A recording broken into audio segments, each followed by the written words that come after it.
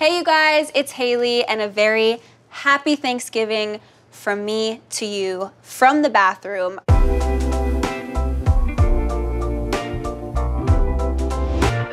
We have another situation, a Thanksgiving situation that is, in the bathroom today, and I'm really excited to sit down with my next guest. So please help me welcome Tiffany Haddish. Hi. How are you, boo? Welcome to the bathroom. Yes. Thank you for having me in the bathroom. Thanks for being here. Let me very close excited. the door. Oh, thank you. You know, they say it's bad luck to leave the bathroom door open. Exactly. If you're in there. Somebody might see you. Exactly. How are you? We eating in the bathroom, we balling. Exactly. We are gonna make leftover Thanksgiving sandwiches, so we have all the things that we need. Yes. All the fixings. You got the mac and cheese, the cranberry sauce, kale salad. I love a good kale salad. You got some tomatoes, mashed potatoes. Where the gravy at? Oh, there it go. Bam. You got the collard greens. Stuffing. Stuffing. I eat Thanksgiving for 2 weeks. Right. Right. Probably shouldn't eat it. Right. Like to the point where you shouldn't be eating it anymore. Yeah, where you shouldn't. Yeah. When in doubt, throw it out. That's why I always put it in Tupperware and put it in the freezer right away. Right. And then I have food to last me for the next 2 weeks. It's the best. The best leftovers, hands down, are Thanksgiving leftovers. I don't want to hear any argument about it. So we're gonna take some bread. I really like sourdough bread. We're gonna get it all nice and, okay, we don't have butter to put on the bread today. We have mayo, which I know sounds really bizarre. Okay, I'm venturing outside the culture. But it makes the bread really crispy. So I like to put it on the outside. You know, I like to put mustard on mine. We have. Can you pass? Yes, ma'am. Please, thank you. Yeah, I love regular yellow mustard. So talk to me about where you grew up. You're from LA, born and raised? Born and raised, South Central Los Angeles. Yeah, I've been out here for, you know, I'm 21 for the 23rd year. Same. I'm just gonna keep turning 21. Okay, I'm not carving this turkey well at all. You want me to do it for you? I think so. I'm pretty good at this. Okay. Ah! No, I'm just like, I'm just like. You owe me $45, Curtis. No, I'm just like, okay. Yeah. Every year for Thanksgiving, I go to the Laugh Factory, and I serve food to the homeless and people that don't have family in the city, and it is so much fun because I've been doing it since 1999. Wow. It's like family. I was gonna say, they like become family, I'm sure. Yeah. So do you like to cook yourself on Thanksgiving too? On Thanksgiving Day, I do not cook. The day before, I make a big batch of collard greens, and then I'll go to all my friends' houses, and I have like Tupperware. If I come to your house with Tupperware, that means I think you can cook.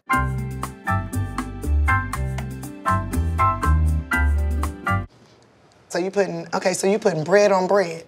I'm putting bread, is that weird? With the leftovers, we're experimenting basically, right? Yeah. Okay. I think it's just like a throw it all on there situation. I know it's all gonna end up in the same place anyways. And it's probably like, the more chaotic it is, the better it's gonna taste.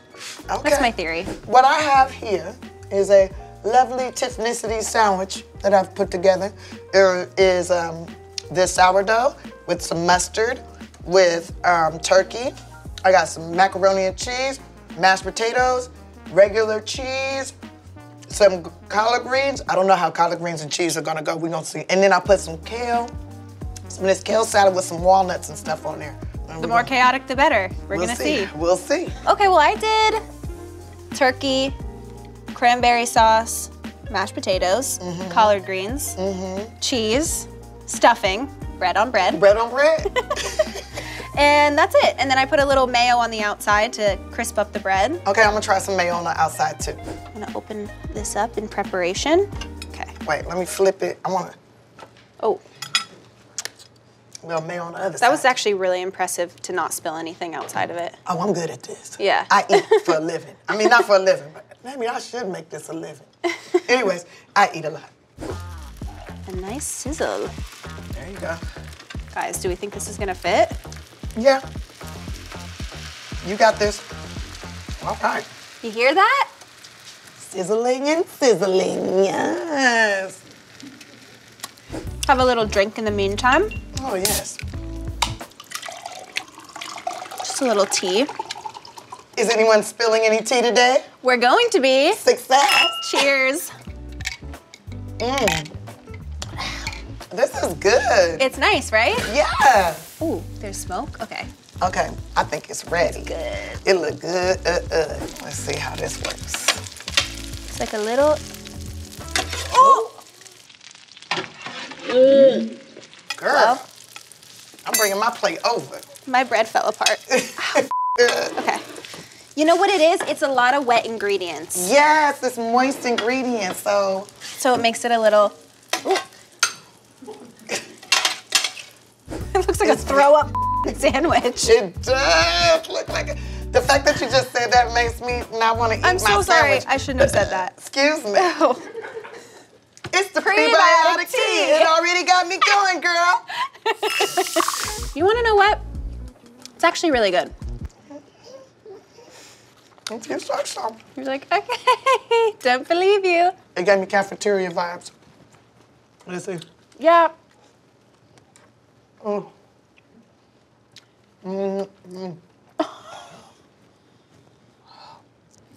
So, I heard you're putting out an album. Yes, I am. Talk to me about that. So I'm very excited about it. I've been working with some really cool artists. I have a song with Fabio Foreign and Lil Jon called Party Till the Club Closed. Bagats is featured on it as well. And then I've been working on some stuff with like E40. I'm really excited about what I'm about to present to the whole wide world. I think it's gonna be. And you're already a Grammy winner. I am already a Grammy winner. Don't forget it. I know, sometimes I forget. You've also won an Emmy. Yes. So it's giving EGOT. We're getting towards EGOT. Well, you know, I've dated a Tony and I've dated an Oscar. Yep. But I've never had them at the same time. Exactly. And that's what I want. So you have the She Ready Foundation. Yes. Talk to me about that. Yeah, I started the She Ready Foundation like, 6 years ago now. And I started it because, you know, I was in foster care and I was getting moved around from house to house and my clothes were in trash bags. And I remember the day somebody gave me a suitcase, it made me feel like a person, like I was a traveler. And I said to myself, if I ever get any kind of power, I want to make sure kids don't feel like this. So I started my foundation, and the first thing we started doing was just giving out suitcases to foster youth. Now we get them internships with production companies and studios. Every time I do a movie or a TV show, I buy a piece of property and I rent those properties out to organizations that help house the kids. So we're getting them housing once they get emancipated, because it's a large homeless population out here in Los Angeles, and a lot of them are foster youth.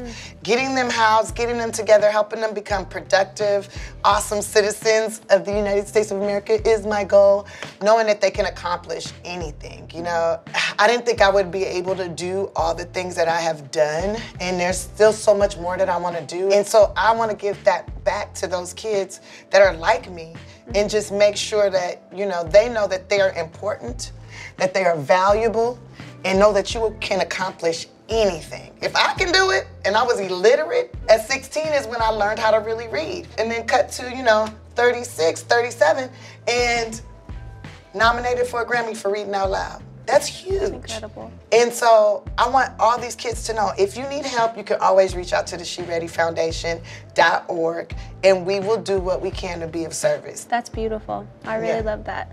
I'm very inspired by that as well. Thank you. That's amazing. Thank you. Thank you for doing that. Yeah. So I heard you like to knit. I like to knit. Well, I don't currently knit. When I was younger, I would knit all the time. Talk to me about that. What did you make? I would just make little like scarves and blankies. Nothing ever massive because I never got there, but I always found it to be very relaxing and therapeutic and good for the mind. It's super good for the mind because you're using both hands at the same time. When you're using both of your hands, you're using both sides of your brain. And it's super great to do, like, if you could do it like while you're sitting around talking to people, I like to call it a good stitching bitch. And just, you can just start airing out stuff like, girl, how do you fix that? And how did you do that? Oh, that's crazy. He did what? Like, it's super fun to do. I make scarves, lingerie, two-piece bikinis. Cute. One time I made a two-piece out of the wrong kind of yarn. And then I got in the pool and it was sagging in the wrong places. You understand what I'm saying? Yep. You would it got a little heavy. Yeah, it got really heavy. You would think it would shrink up, but no. It expanded. It expanded. Lesson learned. Yeah, lesson learned. We always like to play a game in the bathroom. So we're gonna clear all of this out. I believe the game today is bobbing for apples. If you're down for that. I'm down for it.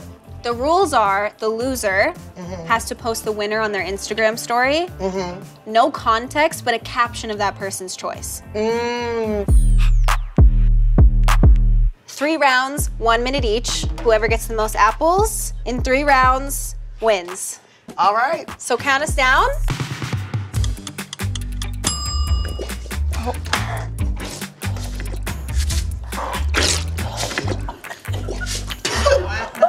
Guys, oh my God.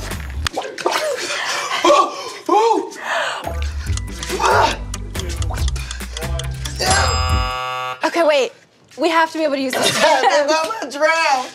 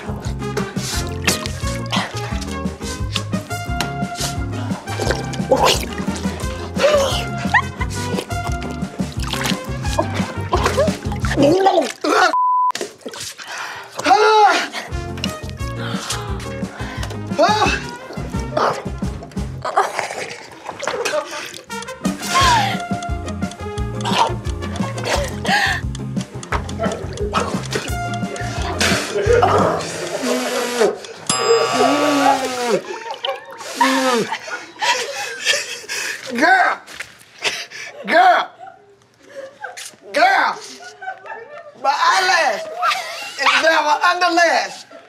Child. Girl. I can't do it. I can't do it. It was that serious that we lost a lash, okay? Okay, yeah, I couldn't do it. 1, 2, 3, 4, 5, 6, 7, 8, 21. 9, 10, 11, 12, 13, 14, 15, 16. I got one more over here. Yeah, it counts. You got it out. Well, rules are rules. There you go. I'll take a picture and you put it on in my stories. Okay. Fair is fair. What you want me to say? Okay, so here's gonna be my picture. That's gonna be your picture? Holding an apple. Okay, hold one of my eyelashes And too. I'll hold your eyelash. Yeah. Okay, this is great. Oh, you look good, girl. I do? She ready? Oh, look. Cute. Okay, here's the caption. @Hailey Bieber is very gifted. Is very gifted. At bobbing for apples. At bobbing for apples. That's why she married. That's why she's married. Trophy, trophy, trophy. Heart. How many apples did you get? 21. 21 trophies? You want 21 trophies? Let's go for it. Okay. There's 1, 2, 3, 4. 21. Our age. Yes, that's how old we are. Perfect. And a heart. Yes. Oh yeah. Well, Tiffany, this has been chaotic to say the least. Thank you so much for being here. Thank you so much for having me. This was another episode of Who's in My Bathroom, Thanksgiving edition with Tiffany Haddish. Yes. Thank you so much. I hope you guys enjoyed this episode. Don't forget to like, subscribe, and ring the notification bell. I'll see you next time. I haven't done Bermuda yet. Oh, you gotta go to Bermuda, girl. I know. I went to the gym. Projectile vomit. What? Everywhere. I was working out and I stood up and I was like, oh no. You know what I just discovered too? That I got a basement. You didn't know that before? Girl, I got too many houses.